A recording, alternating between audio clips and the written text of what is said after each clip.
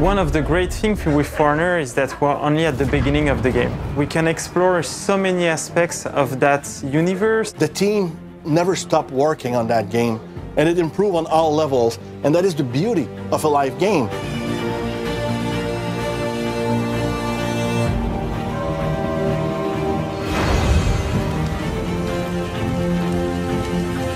Being a live game brings a whole set of different challenges. Before, we were launching movies.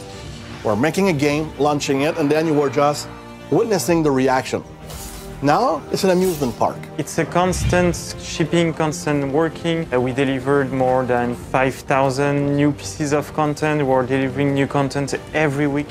We had 4 big events, starting at Halloween, and we just held our 4th one with Heroes March. It's a big challenge, but in the end, you're never bored, and you're constantly also surprised by the reaction of your players, and that's really enlightening.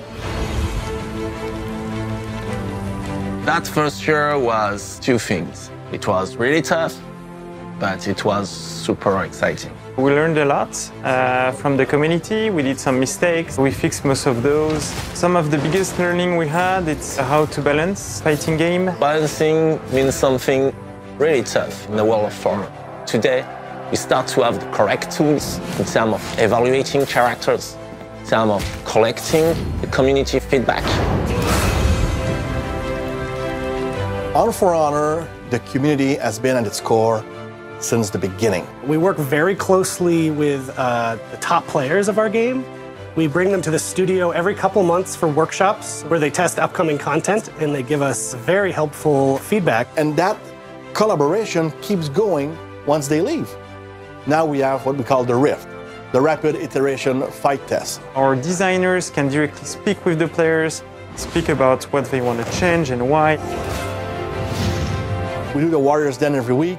It's a weekly show we do on Twitch. It's every Thursday at noon, Montreal time. We can speak with our community, present what we're working on, what's coming out, but also what will be coming in the future. I think our job evolved from game developer to entertainers. It's an ongoing relation, and that's really making the game better because of the feedback they give us and because of that ongoing discussion and work with them. If I had to describe the For Honor community in one sentence, I would say they are a hardcore, meme-loving group of nice people. We didn't have really a place where you could practice and take your time and train yourself on your hero or against specific heroes.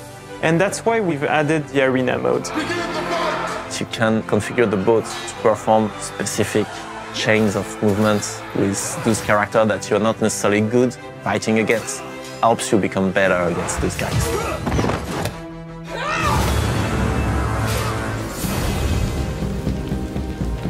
After the launch, we discovered some issues on the connectivity and the stability of the game. And even by improving and fixing a lot of bugs, we never reached the quality we wanted For Honor to be at. The team really believed in moving to dedicated servers. All the online architecture, they had to rebuild everything. Now, the quality of life for a player is much better. There's no more host migration, for example. We don't have any more NAT management. So if you're a red NAT, yellow NAT, green NAT, we don't care. You're playing on servers.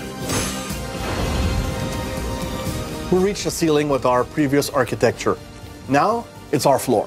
So we can just improve, and the team keeps working to improve it over and over again. It's only the beginning, and we have so many ideas to make the game grow that it's mind-blowing. For me, E3 is a chance to reconnect with a lot of people and to show to everybody that For Honor is in a state now that if you want to fight with a sword, that's the game to be in. We have some cool surprise. We can maybe show you something. Don't miss it.